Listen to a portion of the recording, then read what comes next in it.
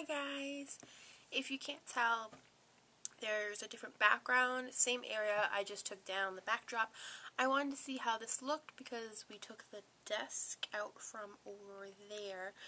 So now it's just this.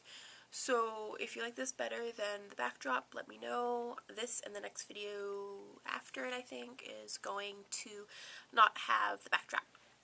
So just let me know what you guys think. And yes, my hair is weird today. This is all for another tutorial that's gonna be this weekend. But yeah. This video though is finally a review of my Coastal Scents brush roll.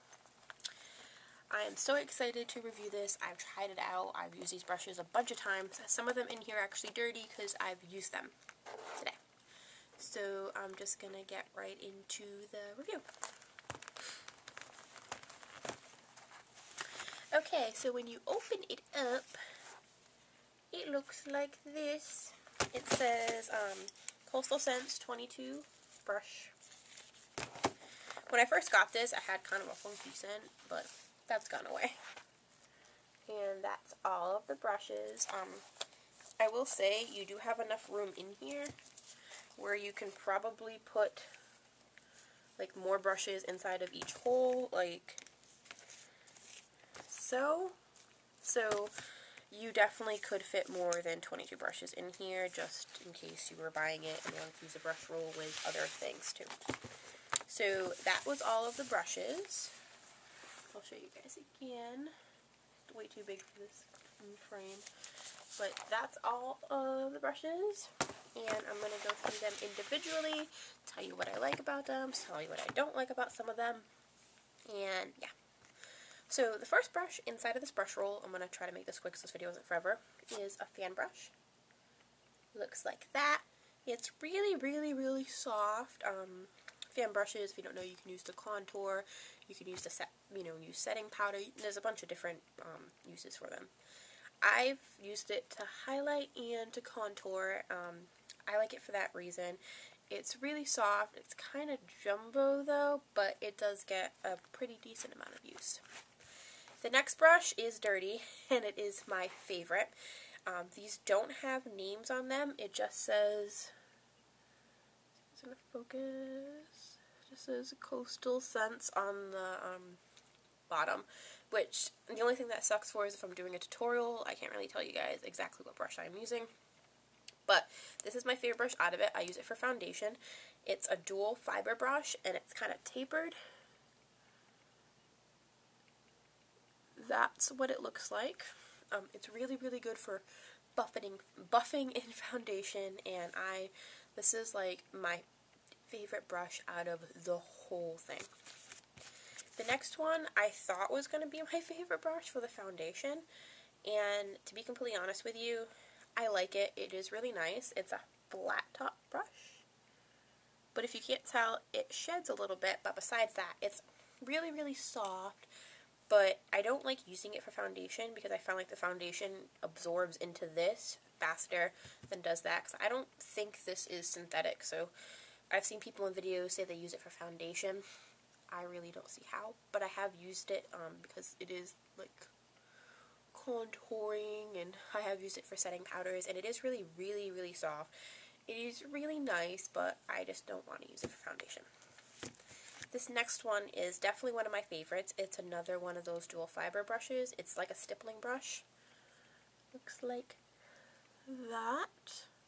And if you look at it, it is a little bit skinnier than, say, this is another stippling brush that I have. It is a little bit smaller. So I've used it to put on blush, highlighter, mostly cream products. I love this for my NYX cream blushes. This next one is just your standard old foundation brush. I like using it for my cream highlighter. I use it, cream contour powder, and I just put it right there. I haven't really used it for anything else. It is really, really nice for a foundation brush. Like if I compare it to the e.l.f. one, you can see a dramatic difference, but I like it. This next one isn't one of my favorites, but it is pretty soft and pretty nice. It's just an angled blush powder brush. You can use it for contouring, highlighting, all that type of stuff. It's really good to have in your kit, but it just doesn't stand out to me, but it is a really good brush. This next one is just a shader brush. Looks like that. I like using it to do my brow bone highlight as I, pat my glasses. That's what I like using it for. It's big and it helps blend out all of those like harsh lines. So this next one, I guess it could be used as a concealer brush. I use it to pat on color to my lid, especially cream colors. It's just like one of those flat, stiff brushes, and it does really good with the color tattoos. This next one, I don't even know. It looks like it could be a flat, like, shader brush, but you flip it, I don't know if you guys can tell, that way, and it is pretty wide. I like using it as, like, a fluffy brush to blend out lines on the crease, because it can, like, it does get to that. And this is a really useful brush, because it is, like, pinched, and it kind of goes up and does this little fluffiness thing. I don't know if you guys can even see how it does that, but I like using it to blend out the crease. This next one is just your standard smudger brush. It's really, really stiff, but it gets the job done. This next one is just a regular shader brush. It has product on it. I like using it just to kind of put color on my lid. It is really, really nice. This next one is just your standard old crease brush. It's a little pinched and it's really soft. It does do really well in distributing the color to the crease and blending. Alright, this next one is really unique. I wasn't even expecting this type of brush inside of the kit, because when you see the pictures of it online, you don't really see, you see some of it, but you don't really see something like this when you look at the pictures of it. If you can tell, it's a flat top crease brush, and it's kind of at an angle.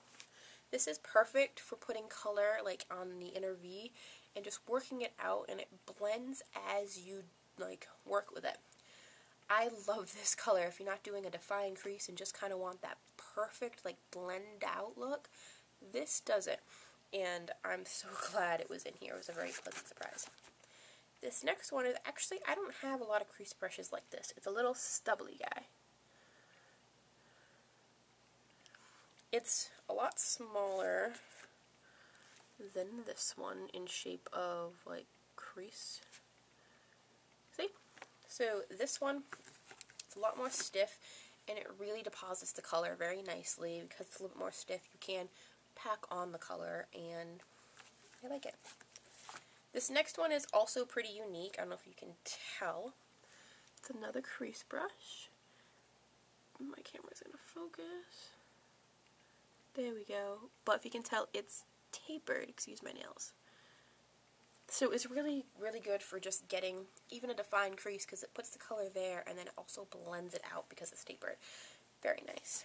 This next one, I'm guessing, is supposed to be a concealer brush.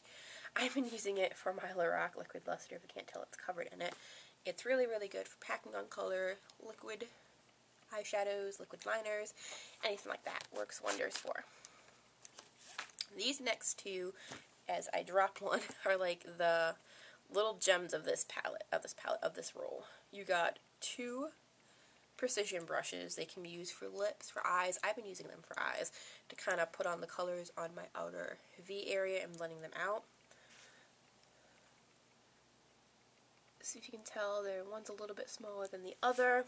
I'm guessing this was probably supposed to be a lip brush, but this does amazing for depositing color onto your lid. You can also use it for a lip brush too, but that's what I've been loving. And then you get three, and all three of them are dirty. Sorry about that. Angled brushes. I've been loving this one. I don't know if you guys have seen on Instagram, I've been doing a lot of colored wing liner. I've been loving this one to do that with. The medium size one. I've been loving to do my brows. And this one also is really, really nice for liner. I love that you get 3 different size angled brushes. It's just awesome. And this next one, I'm probably never going to use. it's kind of odd because this has so many awesome things, and then you just get this. It's literally like a foam. I know it's called a smudger, but I don't use this to smudge really. I probably would never use this, maybe to smudge out eyeliner. It's just kind of holding up spots. I found no uses for this. I know a lot of people use them when they come on like the ends of like eyeliners that come with little things like this, but it just kind of holds up a little spot in there, and I'm not really that happy about that. So that is all of the brushes in my Coastal Scents 22 brush roll, and after showing you them, I can finally tell you guys what I completely think of this. This cost me, I think, around $30-something. It was on sale. I'll put the link below to it on the Coastal Scents website. You can also get it on Amazon. It took forever to get here, but that's not their fault. But it's perfect. Like, most of my reviews, I like things, but this is worth the money. It is awesome if you're a makeup artist and you really just want to invest in a good brush roll, but you kind of look at like Sigma and all those other like lines and you're like, oh, that's so much money. You get a lot as I shake the camera. You get a lot in this little roll. It's 22 brushes for $30-something. That's like, I think I did the math, it was like $150 per brush. So rather than going out and trying to hunt down e.l.f. brushes at Target or anywhere else they're fine to order them from the e.l.f. website, you get a variety of different shapes, different uses. Like, I was like so shocked. Like, I ordered it thinking it was just going to be like shader brushes, a foundation brush. Like, I looked at the pictures and they did look nice, and I was like, oh yeah, I'll invest $30-something in it. And then when I got it, I was like, wow, this was so worth the money. Like, you get a lot in here. Like, alone, this one, I was just like, I didn't expect this one. This is something that you would probably, like, get from, like, Sigma or something. Like, it does have a lot of unique brushes. This one, the crease brush is very unique. Both crease brushes are very unique.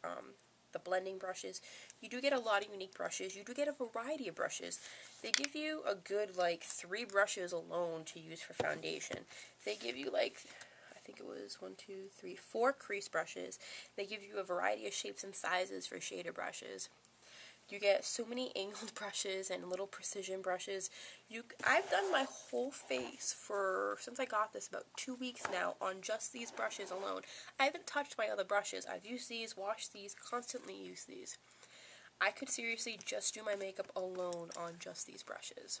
So if you're paying $30-something to get brushes that you could use on yourself personally, you can get them if you can use them on clients. I'm getting another roll of these just so I can use just for my kit.